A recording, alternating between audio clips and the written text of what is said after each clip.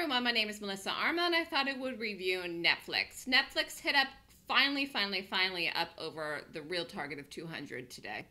So with the market making new highs, Netflix finally did it. Actually, I'm looking here, it actually got up almost to 201. So I felt very confident that after the gap here that happened in Netflix, the lift that happened in here, that the stock would get to 200 before the earnings.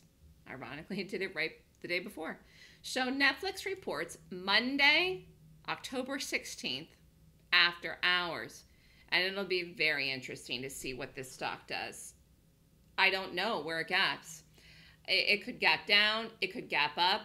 You have to wait and see until you do a trade in it, until it gaps. And then if you knew my system, you would rate the gap, which is exactly what I'll do. Whether it gaps up or down, I will rate it per the golden gap system and determine if it's a good short or if it's a good long. I will tell you though, Netflix has performed extremely well. Just even looking here in the last 2 months, it's moving ahead of the market, with the market, one of the strongest stocks in the market right now. So if this gaps up, I don't know if it would be a big gap up or small. This stock could even run up again Monday, because remember, we have one more trading day actually before the report. And if the market continues higher Monday, this could get over the high and continue over 200 Monday. I mean, who knows, really?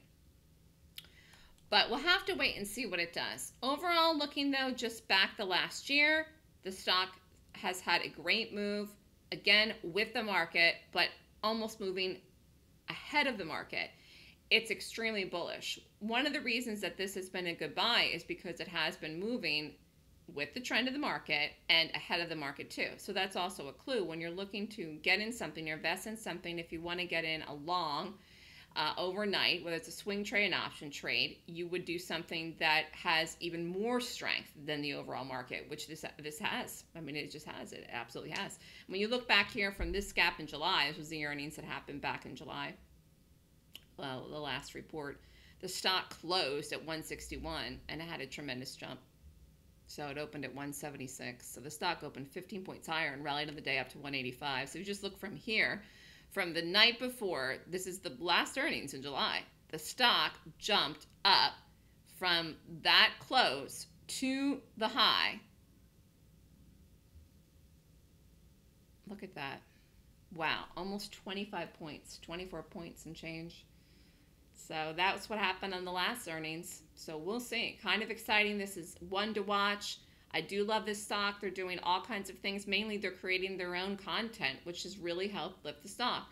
They also just increased some of their subscription prices, which helps the stock, and it created this gap up here in the rally that happened back here in the beginning of October. It's still very cheap. If you buy Netflix subscriptions, still very, very cheap.